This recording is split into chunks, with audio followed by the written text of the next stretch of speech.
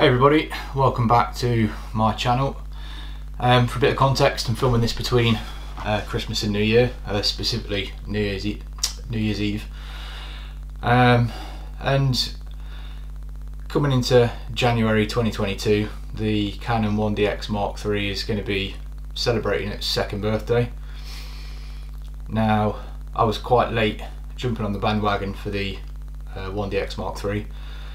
It was a camera that I've had my eye on since its release date, and the pretty extraordinary price tag was something that was massively off-putting, as it would be to most people who aren't professional users or aren't sponsored by Canon. I was quite fortunate enough to be able to stumble across a pretty significant bargain really. There was a refurbished 1DX Mark III that had quite a few thousand knocked off the original listing price when it was brand new, and I ended up part chopping my Canon 5D Mark IV and a few other accessories in for this 1DX Mark III, and was quite fortunate where I didn't have to put too much of a substantial contribution towards it in cash, which has been quite nice because the 1DX Mark III is a huge step up from the 5D Mark IV. Now, in this video today, I'm going to be taking you through the videoing setup that I use for YouTube. We're going to look into some of the specs of the 1D Mark III or 1DX Mark III, and have a look to see how it compares up against the camera that I was using before, which was the 5D Mark IV. Now, if you've seen my intro video or the previous video I've done where I've spoken about the custom PC that I've made, tech is something that I'm hugely interested in and find myself spending more and more time looking into and researching. One of the things I've seen online, or one of the topics I've seen online should I say, regarding the 1DX Mark III is there seems to be quite a lot of negativity towards it from more, I don't want to use the term professional YouTubers, but more well-known YouTubers, let's say, where they were hating on the fact that they'd removed the conventional low frame rate 1080p video settings. Now, my opinion on that is maybe a little bit controversial in some people's opinion. At the end of the day, if you're going to go and spend £7 grand on a camera, which is what the list price of the 1DX Mark III is, even now 2 years after it was released, then you should be aware of the settings and the specifications of the camera. It was something I looked into a hell of a lot, and you know, the low frame rate 1080p video settings wasn't really something that appealed to me anyway. I wanted to shoot everything in minimum 4K, preferably 4K 60 frames per second, but you've also got the option with the 1DX Mark III to shoot in 5.5K RAW, which is, don't get me wrong, it generates massive file sizes that are quite difficult to handle, and you will need a powerful computer to be able to do that. But for me, you know, Canon have released the 1DX Mark III is their flagship camera. You know, even regardless of all of the mirrorless cameras that are now becoming more and more popular, the 1DX Mark III is Canon's top of the range business end camera. And you've got to think to yourselves, if they're marketing a camera that's £7 grand, why are they going to be interested in necessarily putting low frame rate video options on their flagship camera? They're going to be going for the high end stuff, and I think at the time when the 1DX Mark III came out in January 2020, they were one of the, you know, the leaders in the really high resolution video settings. Okay, you've got, don't get me wrong, you know, you've got your red cameras and you've got your high-end Sonys, which are comparative price points, but the Sony's a mirrorless camera. It's not got as many features as what the 1DX Mark III has got, and the red cameras are specifically built for video. They're not a combination of DSLR, you know, actual cameras, you know, and the 1DX Mark III has got the option where you can also use you know, use it to take pictures, whereas the red cameras and whatnot are, you know, more predominantly focused towards specifically shooting video. Not to mention products like the Red cameras, you need to buy thousands worth of accessories to be able to get to the point where it's a usable video camera. The 1DX Mark III, okay, granted, yeah, you need a lens, but everything else, it comes out the box ready to shoot and ready to go. Now, my YouTubing setup is significantly better than most people's, but also could be significantly worse than other people's as well, obviously depending on the equipment you use.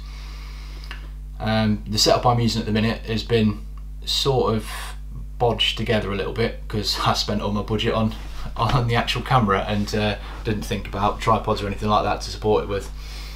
So it's currently sitting on a Joby GorillaPod. This is the more beefy version of the knobbly, bendy GorillaPod that supports, I think it's up to about 5.5 kilos of camera weight, which believe it or not, my setup is probably getting on for the higher end of that.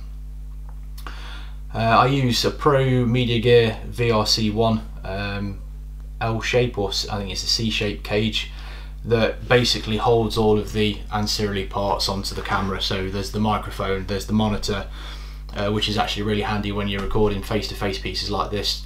It enables me to make sure that my face is in focus, and I can also monitor the audio levels as well on the monitor with the microphone that's built onto the cage. Speaking of microphones, I'm currently using a Rode, I don't know what model of microphone it is. It was one that I bought off Amazon. It was, I think, about 45 quid, so not overly expensive, but it's good enough for what I need it for. And the audio quality versus using it and using the built-in microphone to the camera is significant. That connects to the camera via a 3.5mm headphone jack, just slots straight into the side. Nice and easy to set up. There's no additional work that's required. There's no balancing of audio that's needed. Don't get me wrong, that can all come along in post-production, but for the actual, in terms of plugging it into the camera and going, it's dead easy.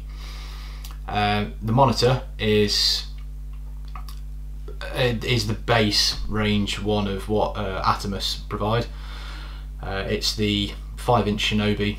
Now, there are other options for Atomos where you can record externally to the camera, so you can use the camera for video and record externally to a hard drive. Those are quite a bit more expensive than the monitor that I got. Mine was, like I say, it's the base model of the range, so I think I paid 400 quid for the monitor and an accessory kit that came with it, so extra batteries, cables, etc. And I've got to say, it's absolutely fantastic. Obviously you'll see now my eyes aren't looking at the lens, they're looking at the monitor that's above it, and it's bright. I think it operates at peak 1000 nit brightness, so it's really clear during the day. It's absolutely fantastic for indoor settings like what we're using at the minute. And I had a choice. I did have a DJI Ronin gimbal before, and I couldn't afford to go and buy the monitor on its own and keep the gimbal, so I sold the gimbal in favour of buying the monitor, and I've actually found myself using my camera a hell of a lot more with this monitor than I did before when I had the gimbal.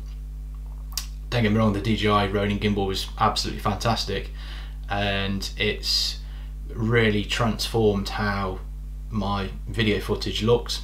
Obviously from shaky footage when handheld. Obviously there's inbuilt camera stabilisation, but it still doesn't completely take away the camera shake, whereas the gimbal completely eradicated it. But I just found it was too heavy, it was too cumbersome, it's too bulky to really take anywhere to use, particularly if you're going out for the day anywhere.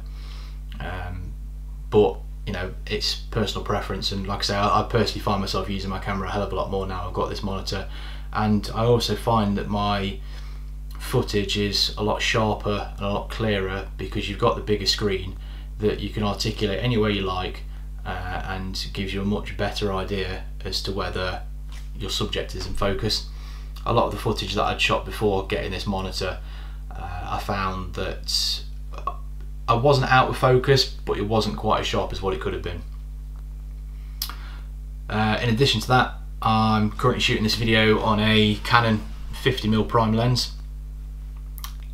I've got this lens and two other lenses that are telephoto lenses. One's a 16 to 35 and the other's a 24 to 105.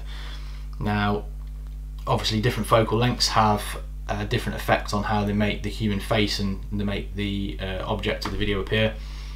My personal favourite lens for shooting is this 50mm lens. I find I'm not going to use the term photogenic because I'm far from photogenic, but I personally prefer the way that the 50mm lens makes subjects look, particularly people and particularly me when I'm recording piece to camera videos like this.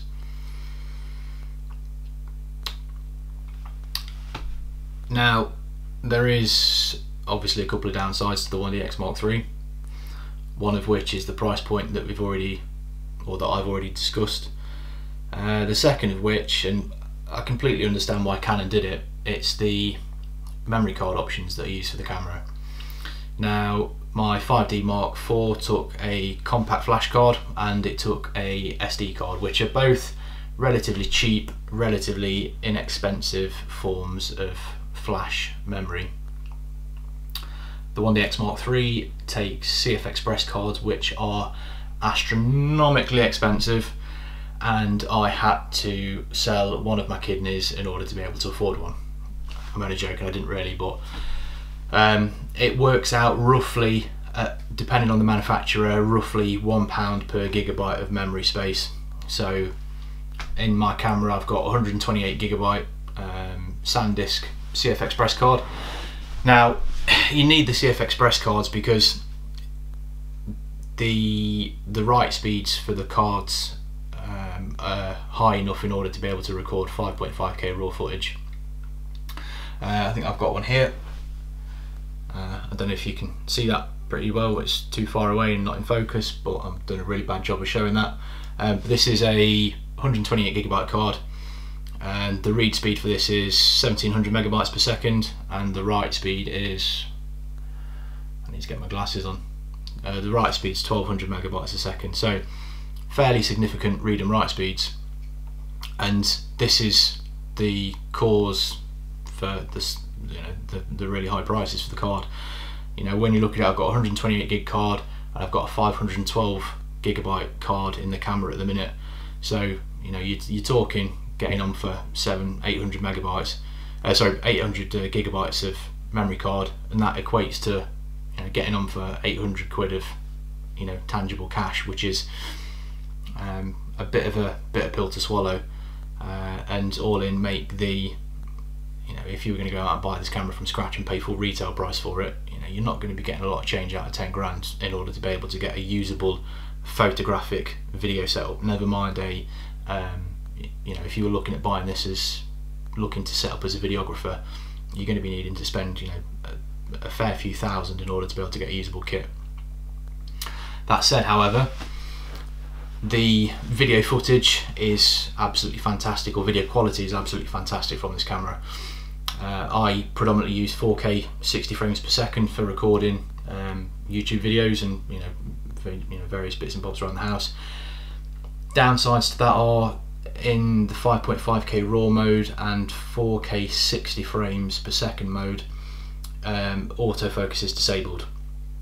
So in situations like this, you might see if I'm getting closer and further away from the camera with a prime lens, the quality, the focus on my face is adjusting slightly. So obviously that's a downside. Ideally, situations like this, it would be nice to have it where you've got the autofocus on every single video recording mode possible. At least that way you've got the option where you can disable it or enable it. Personally, I prefer it to be enabled because, like I say, if I'm moving, I'm sat on the floor at the minute, so it's not the most comfortable place. But I'd like to make sure that my head was perfectly in focus, whether I move from the camera, move to the side, move forwards, backwards, etc. So it's not without its faults, but from coming from a 5D Mark IV user to a 1DX Mark III user, it's night and day different. There's a lot of people that I've seen out there on the internet that are asking the question, is it worth the money? Should I get one? Shouldn't I get one? My take on all technology is buy the best piece of equipment that you can afford. It's an incredibly fast moving market, and it's an incredibly competitive market, not just in cameras but technology as a whole. I personally look after all of my tech like I look after my newborn son. I treat it with a lot of care, treat it with a lot of respect, and for me, you know, I'm going to keep this camera, and I'll have this camera for the next probably 5-6 years, maybe even longer. The build quality on it's absolutely fantastic. It's built like a tank. Obviously, you know, don't get thrown against walls or dropping it off, you know, floors or anything like that. But it's very rugged, very robust, and overall is probably, I would say, yeah, I'm getting on for my favourite piece of tech, which is no easy accolade to get.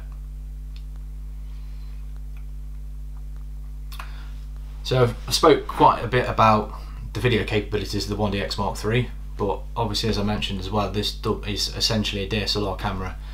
I'm going to post some pictures, you know, up in this video so you can see the kind of sort of image quality that you get from it. It's got a 20 megapixel camera, obviously being Canon's DSLR or flagship DSLR, it's a full frame sensor. Now the 5D Mark IV had a 30 megapixel sensor. Now you'd automatically think that, well, more megapixels, better picture quality, why is Canon gone backwards? Canon hasn't gone backwards. What you need to look at is it's not just the sensor, it's the quality of the processor that's in the camera as well.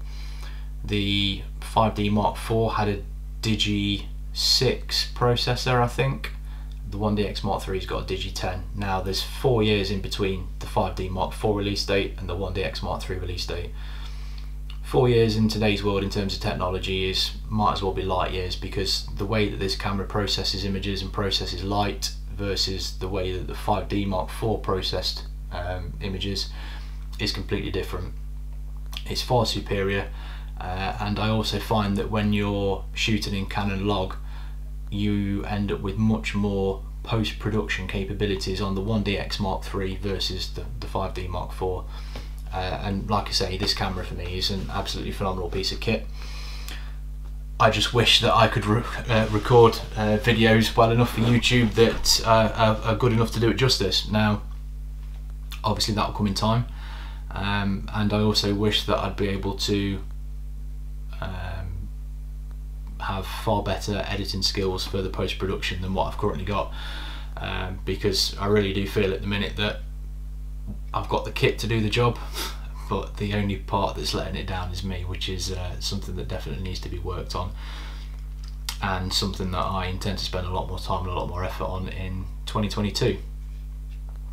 So that's probably should be it for this video today then, guys. I apologise, this video again, like most of my videos, I intended to be fairly brief, but it's probably rumbled on for well over 10 minutes now.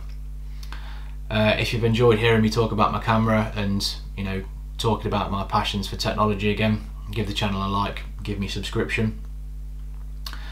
Until then, I'll see you guys in the next video. Make sure you have a happy new year. Best wishes for the year to come. Until next time.